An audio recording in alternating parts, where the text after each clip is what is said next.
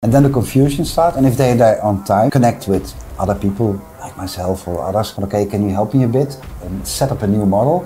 Then they will break that ceiling. If they're not, they go back or go bankrupt. We also see that. They could potentially make some very radical decisions as well, though. If people get frustrated, they do the wrong things most of the time. Dutch cloud community, they have reached out to you to do that. You've done that in the past, right? Is that the same thing as Salesforce does? Because that is your company. Yeah, it is something that Salesforce could do and does do. We help organizations with the growth. In my days, I have to be honest about that. At the moment, if we had 10 million, it's like moving to a place like this, buying a boat and second wife, and another competitor refused to do that. So no, we can help you with huge impact, elevator pitch, and they lost the deal. Today, I think there's still a large team. I think at a certain moment there were like 600 people working from out of India for that insurance company, years and years and years and years and years.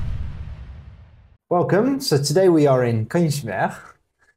It's not where you live. You are from the Netherlands. It is my dad, actually. Yeah. So great to see you again. How have you been? Good. Thanks. Yeah. Could you? Yeah, very good. Could you tell us, what is it that you do? Actually, a couple of things at the same time. It might be confusing for some people, but I love it.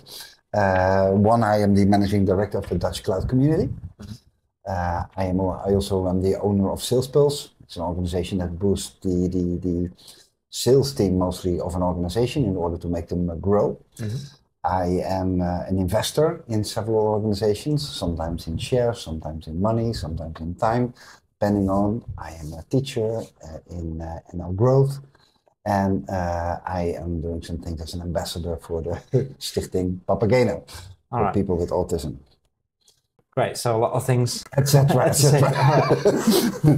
List goes on. Can we zoom in on one of those subjects, starting with what is it that you do for the Dutch cloud community?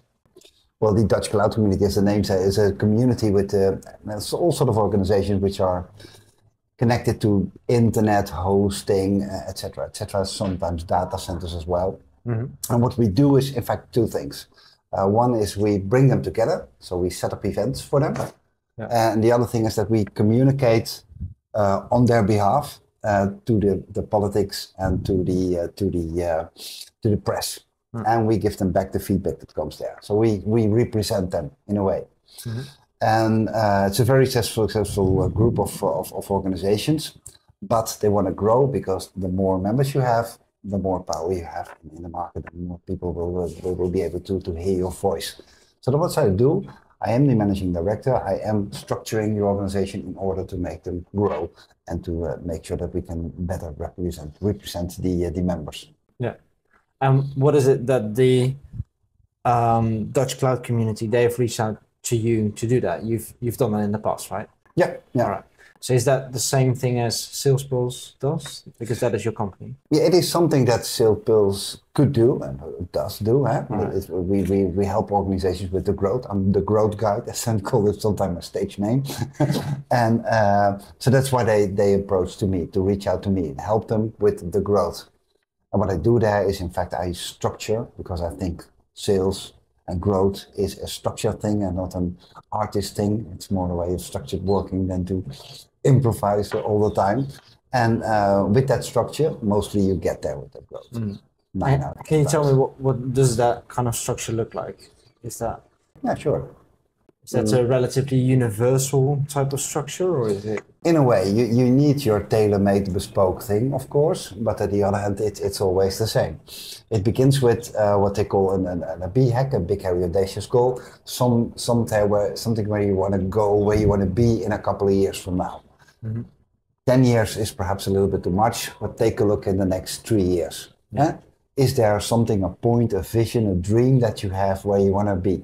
And if you agree with the shareholders and later on with the team of the organization about what that dream is, then you can set up one empowerment in order to make everybody aware and a part of that journey.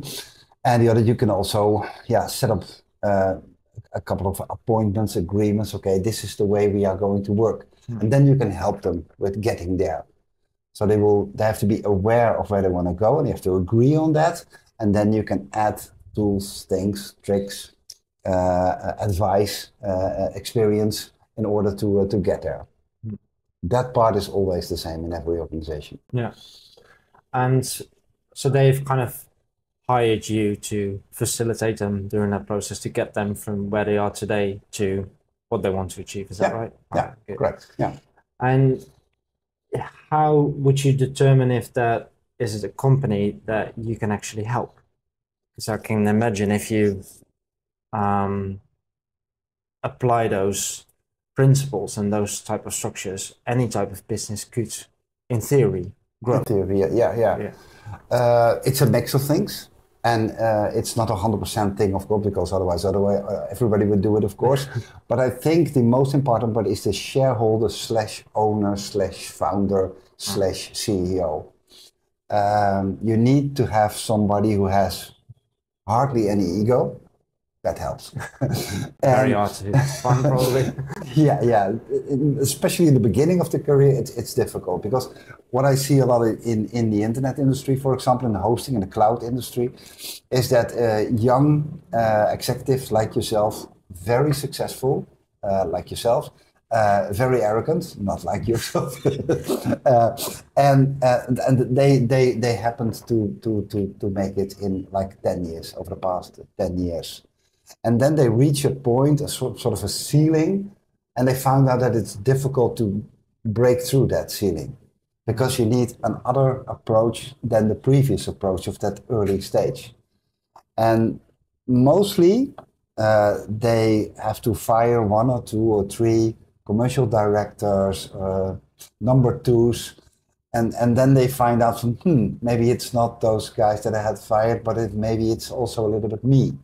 And then they open up for another model. And then they are more open to work with somebody like me, who comes from another generation, who brings in another way of working, aware of the way that they are working. And then you start mixing with that, because they are successful, they are doing a brilliant job. But if they add some structure and they add some other things, then we can make that leapfrog most of the time. So the most important thing is, in that first conversation, is it an individual that is willing to share a vision or to build up a vision or have a vision? And is he aware of the fact that only him is not enough to make that growth? Yeah, because there are different things to what a certain individual wants and what they can achieve to what a company needs and requires to break through a certain barrier. And what does that kind of ceiling look like? Is that related to growth in terms of numbers, in terms of revenue? Or is it they grow from like 0 to like 5 million or 10 million, and the next year it's 11, and the next year it's 10.5. And then it's 9, and then it's 11, and so there is that point. There's that ceiling, and they don't get it, because in the beginning they were so successful and everything went so well, and everybody was impressed. But for some reason they don't get there. The people like some others say, if you want to make a growth, if you want to have a constant growth, scale up all the time, you need different management models in every phase. And that is very confusing for people, because it worked so well the last 3 years. I was so successful the last 5 years. It was always etc. etc. And then the confusion starts. And if they're there on time and connect with other people like myself or others, okay, can you help me a bit and set up a new model? Then they will break that ceiling. If they're not, they go back or go bankrupt. You also see that. All right. Yeah. If it doesn't work, they get frustrated. And they can lose the organization. They could potentially make some very radical decisions as well. If people get frustrated, they do the wrong things most of the time. And what could it look like if you would help? So what's let's say I'm stuck at that 10 million mark, or 11 million mark. My organization is not growing. It's doing okay, but I kind of come to the realization that I can't do it myself. I call you. What happens? What happens is that we are trying to find out, perhaps without you knowing, that if you are open for a cooperation. Are you willing to work together with me? Really working, because you give me all the bullshit bingo with the nice words, but I will try to find out, is he really on that track? Yeah. What happened before? Is it experience?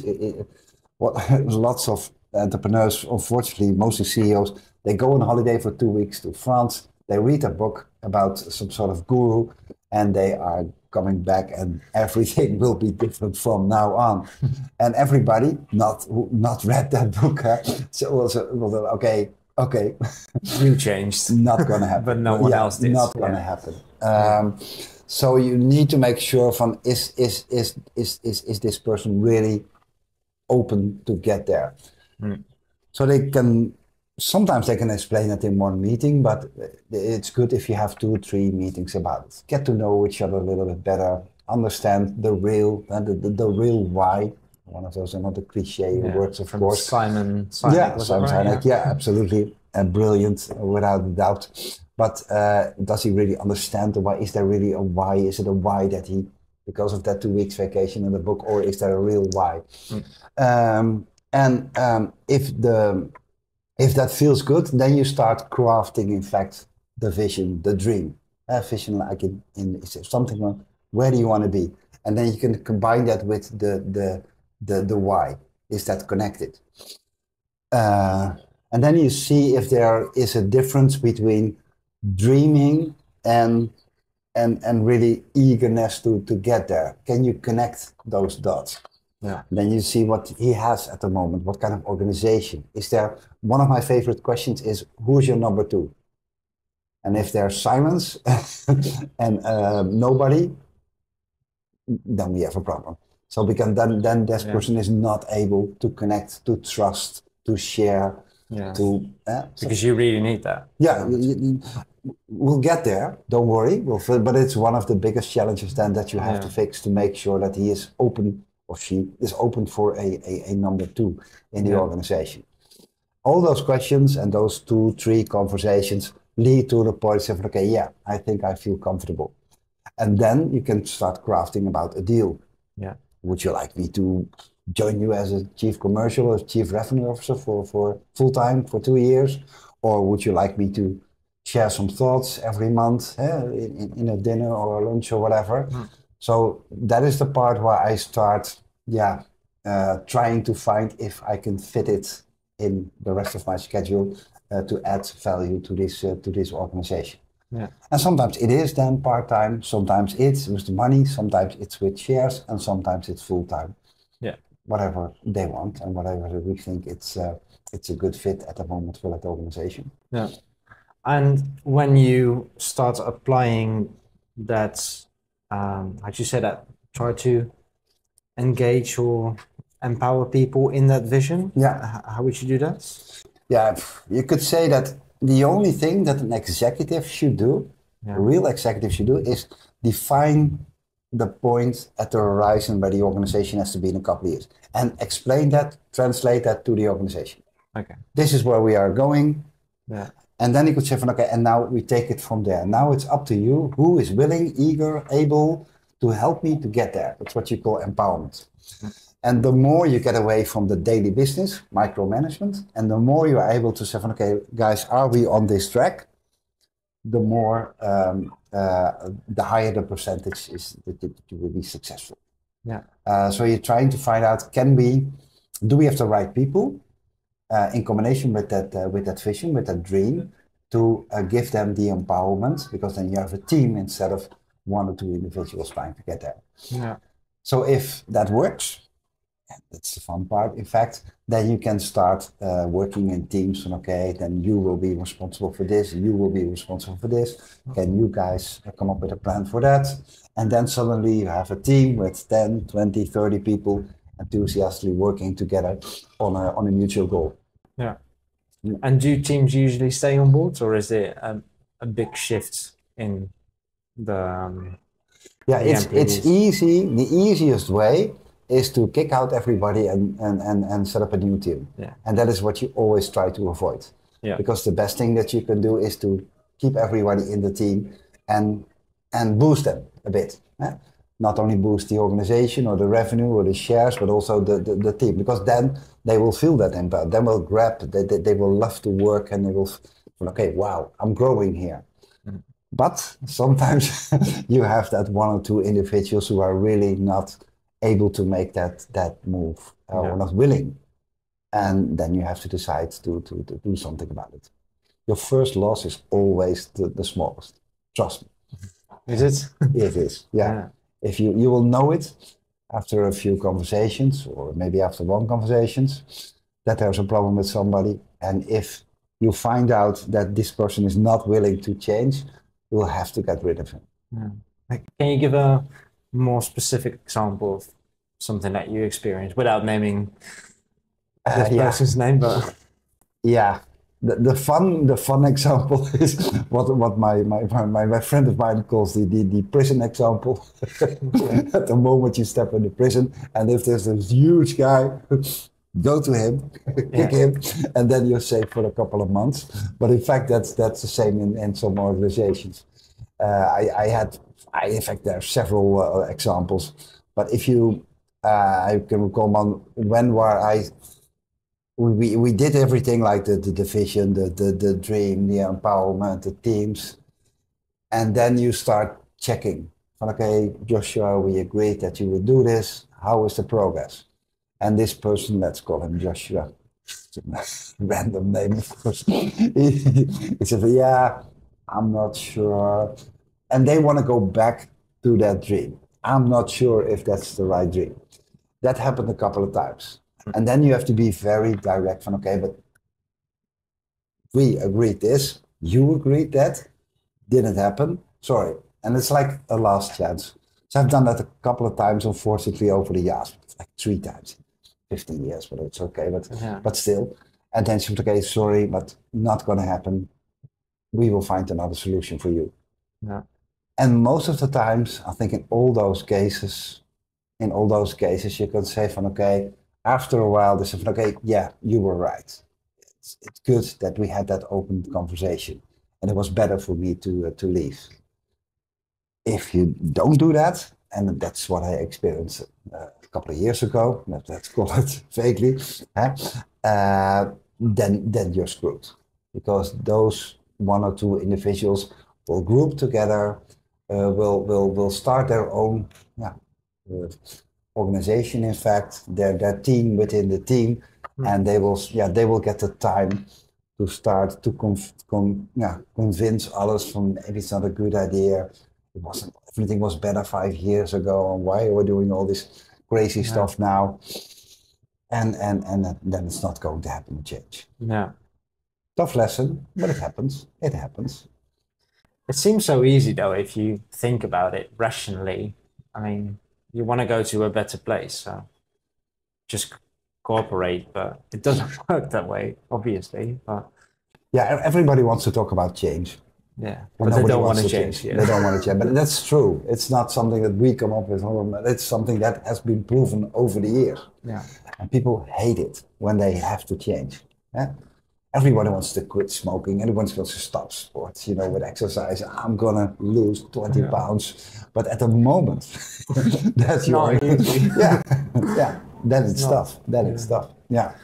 And could you give me an example of a very successful project that you've done? I mean, you've done multiple. Yeah, I've known you for quite a bit, so.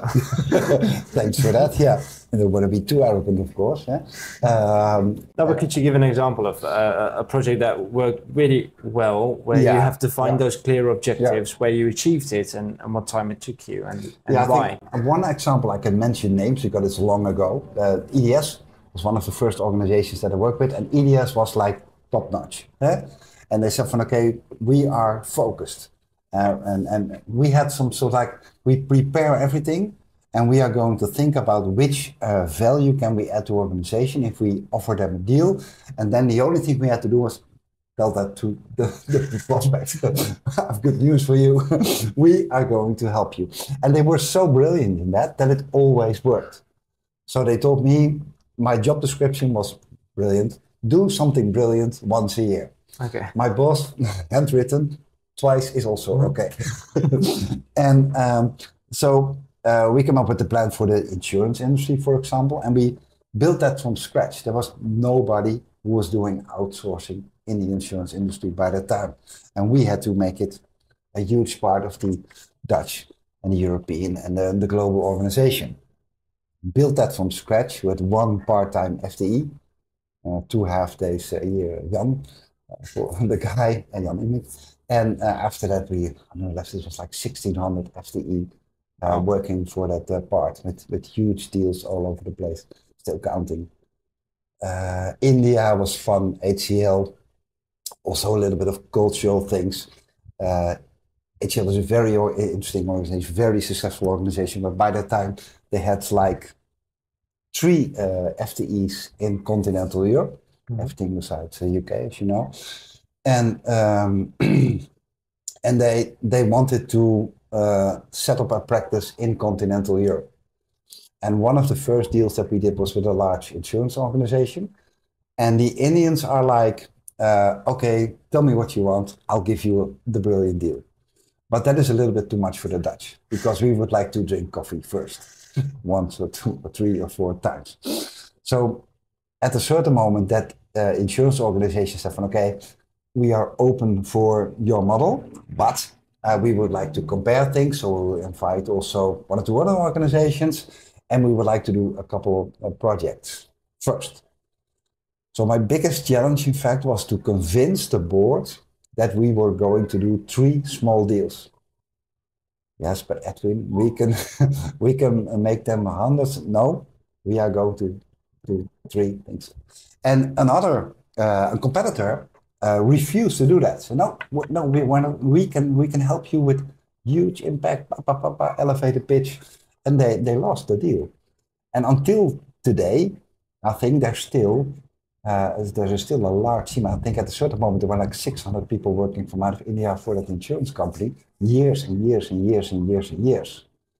And that was not because I am so brilliant or the team. It was like the translation from the culture, from the vision from that insurance company towards what we could do at that moment in that proposal. And then you're there. That's the trust and the respect that you have in a team, especially in India. If you are the leader, you are the leader. If they have to follow you, they will follow you. Don't screw with them because you lose them. But if you treat them well, they will respect you and they will follow your track. And they have brilliant people who can come up with great proposals and do the follow-up afterwards. So, yeah. And you were the one guiding them through the process, is that right? Yeah. Okay. So it was my mission to set up continental Europe for them. Yeah. More recent, talking about examples, is with a large data center. Small, very successful, but very eager to grow in the future. And a very smart CEO and founder who became aware of, okay, I am good, I'm doing the right things, but I need something extra to make that extra step. Invited me to help me with him. A very, very, very nice partnership. Yeah. We had lots of fun. I think the organization was 4 or 5 times bigger after 1.5 years of working together. It's now sold to another investor, and it's huge. And he made a lot of money, so did a good job. I think he did, yeah. And what kind of money are you talking about in terms of revenue? So at the point that you left, what was it? It depends. It's the typical consultant answer, of course. It's it really depends. You can make a huge step with like 1 to 5 million, but sometimes it's like with EDS, it was starting with 100 million and then up to 1 billion. Yeah. I don't mind, to be honest. It's more, is there any growth in it? Is there progress you can make? You must not forget that organizations change over the years. And when the time when I was started working, it's like make the organization as big as possible, then you are successful. The IBMs, the Accentures, and what have you. Yeah. And after that, we had a period where we started the Mama and Papa organizations. Mama ill, Papa had bankrupt. And in between there is a very interesting market that I am mostly working with 50 FTEs, 100 FTEs, 300 FTEs, very successful, but also very agile. And they want to grow, but they want to like grow in a structured way from 200 to 300, and that's it. Million. Yeah, a million, yeah, sorry, of people or whatever. It's like, it's reasonable. And that because the founders of the high-tech organizations are mostly nerds, so say in a respectful way. They like to create, they like to design, they like to do things. They are not in it for the Ferrari or the Lamborghini. They are in it for, wow, setting up organization. I know very successful people at the moment that they have 100 million, great. Then I can go to my friends in the bank and I can get 200 million and I can start another organization. Cool.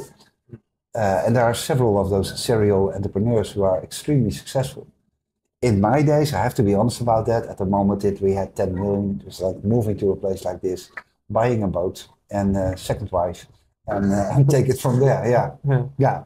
Not a good move. Still, for some not people. Too bad choice as well. Not that I can recommend you, but yeah, that changed. Yeah.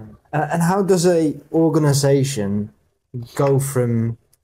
I mean, you are not very involved in that in those early stages in the beginning, but how do you get to that point where you have 100 million in revenue or in valuation, where you can actually hire a person like you? Yeah, I sometimes I talk with the startups, but I feel slightly uncomfortable in adding value there. Why is that? Because it is those young guys who have to start and have to find out that the other model also works. They strongly believe, and I respect that completely, in their model. And they have to find out, look at yourself, you're very successful, but you had to try different models first. Yeah. Before you find the right formula that, okay, thank you. And this is now my model. And then you're successful. It's not like, okay, I'm 80, I will start here, boom, and just like that. So that you need to give them a little bit of time.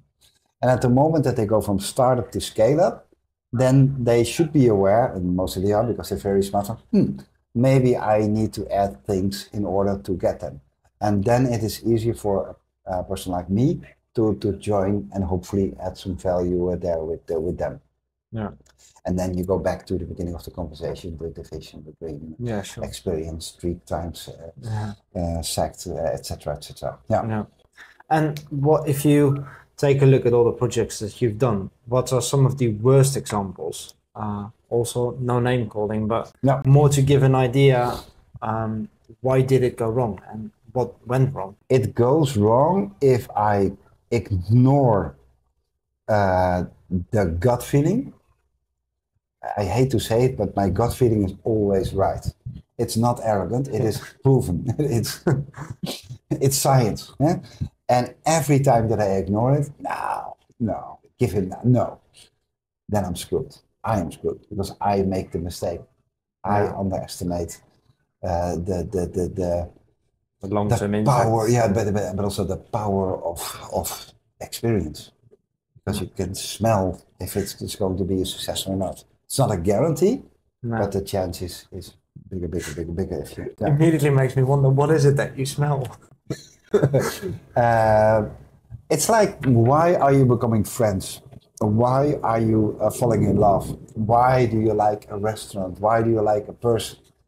That is something that we have that instinct, and we try to. If you go to your son, if we walk somewhere, he will fall, he will roll, he will try everything, and at a certain moment he reaches age that people say, "Don't do that. Come on." Try to sit in a decent way on that chair. And that is where he loses his instinct, because he will follow the rules, which is good. And hopefully he will do that, of course. But in a way, there are instincts that you can still use, and you have to trigger them. Yeah. And it's not, and the thing is, theory, if you carefully think about things, you will still make a mistake. If you don't think about things, you also make a mistake. So why not stop thinking about things and just trial and error? Trial and error. So mostly the feeling is right. If I ignore that, I'm in serious problem. Yeah. Always. And afterwards I say, shit, I knew it. The moment that I came in. Yeah. And that very depends on the experience that you have. But if you take a look at the organization, what is something that they could identify? If they would not hire you, they would probably get to those, they will experience those moments as well and situations. So what are some of the examples that usually goes wrong? Or is it because you identified that person as well? Yeah. And a gut feeling alone. Yeah, growth is a way of structured way of working. Yeah. And that is difficult to accept for some people. Okay. So you have to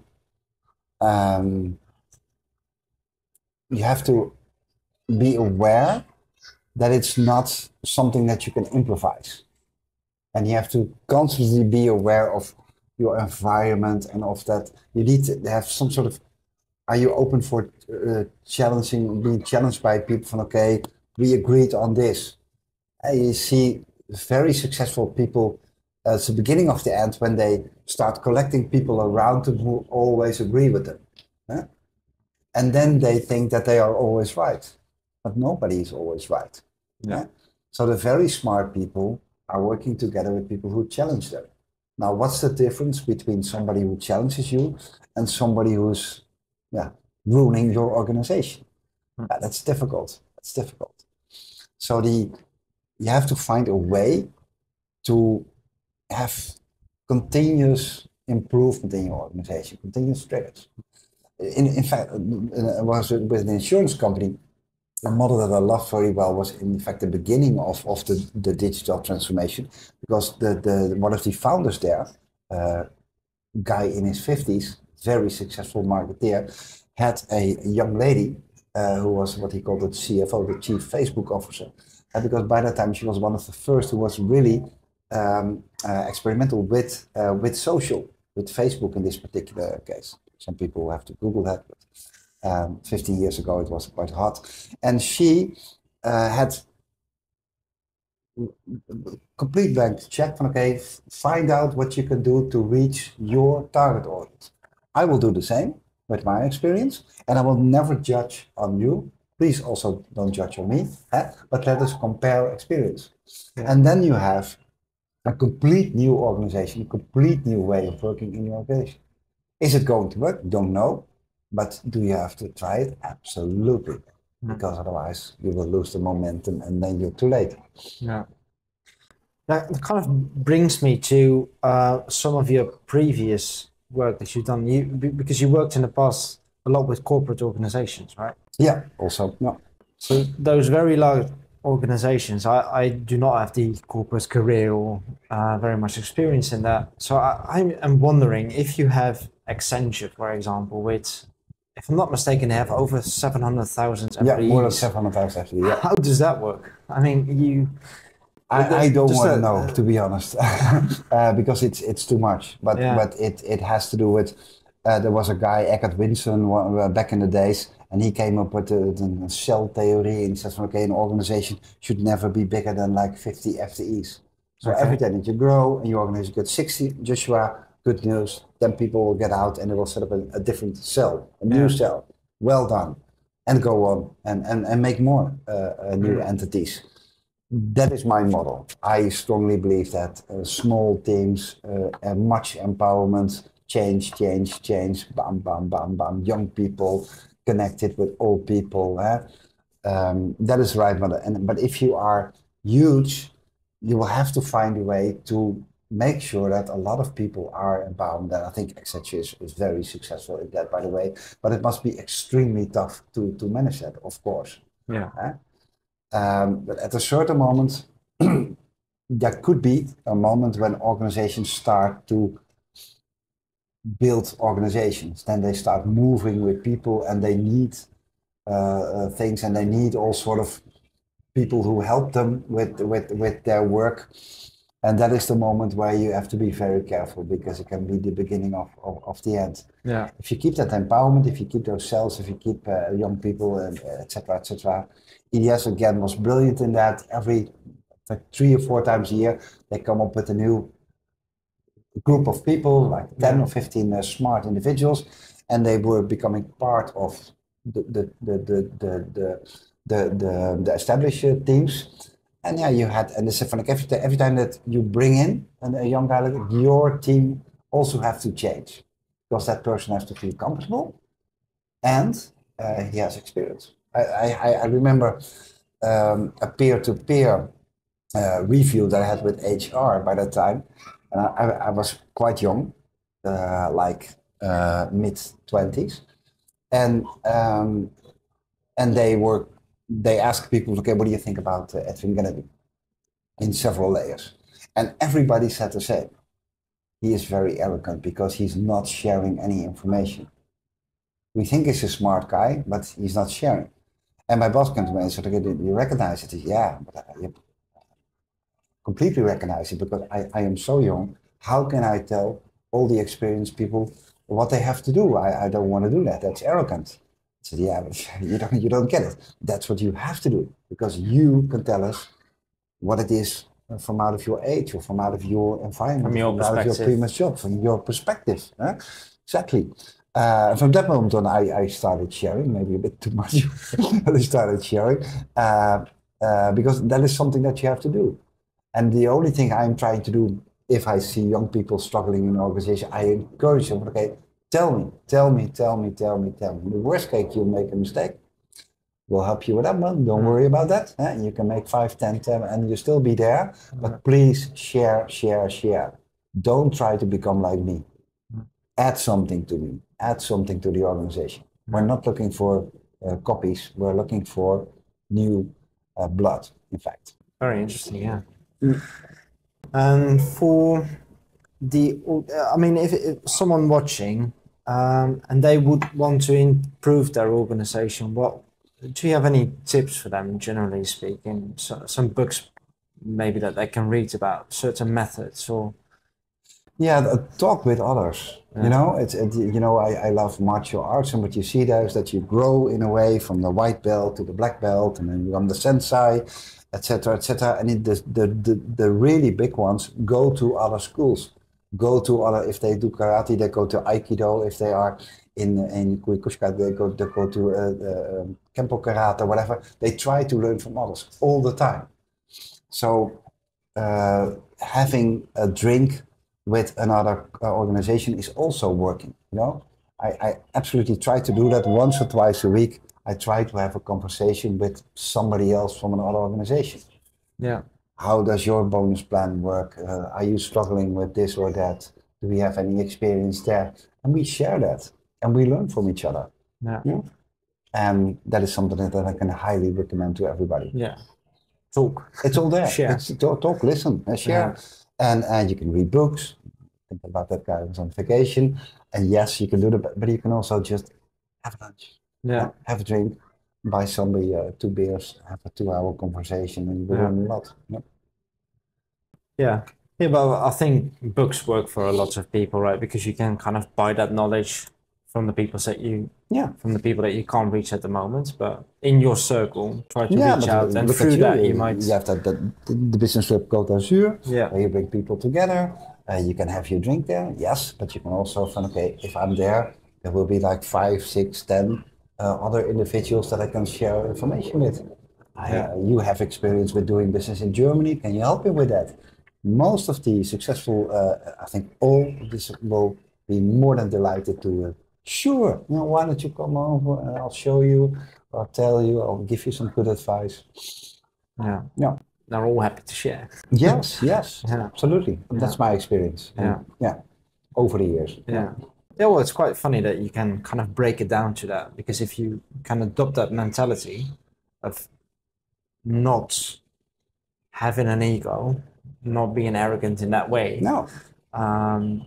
you literally widen your horizon. Yeah, absolutely. Absolutely. It's all there. It's all there. You just have to grab and just ask for it. Yeah. But if you are creating that distance, I know every minute, look at me being rich or successful, whatever. Yeah.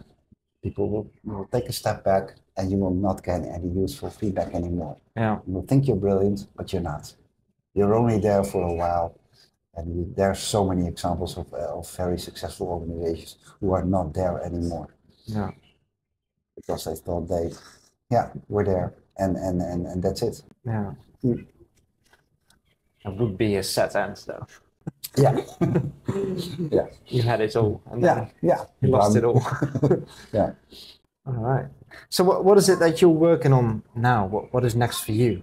Oh yeah, I started after a previous assessment. I started with the Dutch cloud community. It's a part-time job. Yeah.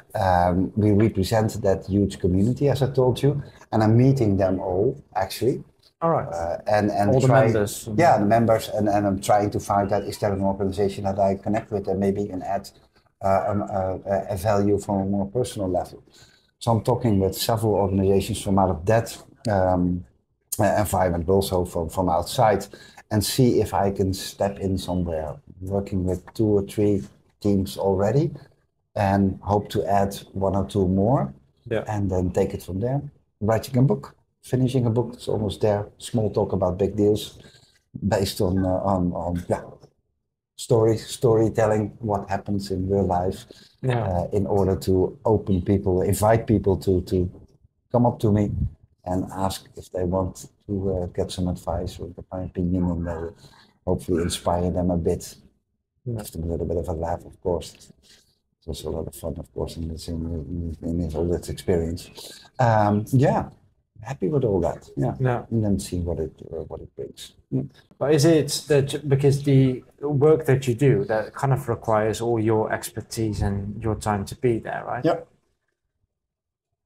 So are you then working until forever? Yeah, I think when I started with EDS, I had 3 continents. So work in the US, in Europe, and in APAC, Australia. Yeah. So then you have to be smart, because if you get up at 5, there's email, and if you go to bed at 12, there's still email. So at a certain moment, I thought, well, okay, I will work from early till late and do my stuff. Meanwhile, I can go to the gym at 11, walk with the dogs, or take a break or whatever. I ignore weekends. Never got that model. So I have a span from like early in the morning to late in the evening, 7 days a week. And in between, I can relax, I can go to the gym, I can sit with my family, etc., etc. That helps. Yeah. And then there's plenty of time. But if you get frustrated that it's after 5 and that you have to, that you want to stop working, then it's more difficult to do that, of course. Yeah. And it's a model that works for me. Never push people in that same model, of course, because that's your choice. But it helps me very much to do a lot of things at the same time. Yeah. And I am unbelievable curious. I'm trying to discover everything all the time, constantly. I love that. Yeah. Gartner has this theory of what they call continuous next. I told you about it, and it's convinced that you have to find something what's next, knowing that at the moment that you found it, there will be something else next. So you have to constantly learn, understand, listen, share, and if you want to stay successful, then you have to invest the time there, reading things, talking with people, listening to people. Yeah. So I'm trying to do that in a way. Yeah. And it's fun to be honest. Yeah. Never. It's a cliche, but if you love what you do and then it doesn't really feel like work. Yeah, I think in the beginning of your career, you're trying to find something that you have to make a living. Yeah, sure. But you also want to feel comfortable in doing that. And if you can combine that, you're a lucky person. Yeah. Yeah. And you mentioned that you're an investor as well. Yeah. And what kind of do you invest in people or in companies? Yeah, mostly in organizations, and with that in the owner mostly. I'm doing it right now actually, but always open for more. Connecting with an owner and say, okay, I am successful. I have a very successful organization, but I want to do this. I want to go abroad. I want to grow. I want to do 2 times. I noticed that I missed that kind of. Can you help me with that? Yeah. And then we have those 2, 3, 4, 5, whatever it takes, conversations to find out if we can craft something. And if we then we put something on paper. It's a good advice. Put things on paper first. I forgot that in the beginning. But if you do that, then it's safe. And then you can putting take it things on paper, you mean contracts and written. Yeah. Contracts are things that you have to put on paper at the moment that you don't have to put things on paper. Yeah. Right. Then it's easy. Yeah. Afterwards, it's more challenging. Yeah. Do you have a tip when you are drafting an agreement or a contract? Because I can imagine that quite a lot of people struggle with that paperwork. The lawyers hate me because I tell them, okay, this is what you have to put on paper. Make it legal.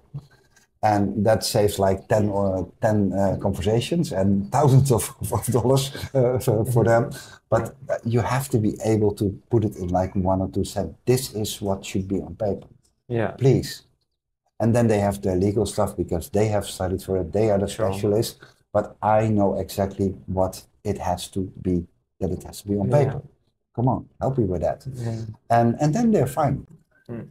And what does that usually look like for you? For example, what is it that you mostly focus on? Is that a percentage of the shares or a commission? Shares. Or? Shares. You can ask money, which is good, of course, but then it's out of pocket money for the organization, and they will lose it. I can imagine that if it's tougher, then they sort of okay, do we want to spend this money? So then it's better to do something with shares, and then give me like 10 or 15% of the organization. If it's successful, I will make a shitload of money, but have a huge pile of money. And if it's not successful, the both of us have a problem. Yeah? Skin in the game, shared risk, shared reward, etc., etc. Yeah. We'll see bingo again. But it helps because then I have to spend a lot of time in their organization. More than happy to do it, but they want to feel that, okay, he is really investing time. He's not getting anything if it's not working. So in a way, they feel the confidence from, okay, I'm in there. I have skin in the game. Yeah. Are you with me? It helps. It helps. Yeah. So, but that kind of comes down to deal making, actually. Yeah. And when you help organizations, you do a lot of the commercial improvements as well. Mm-hmm.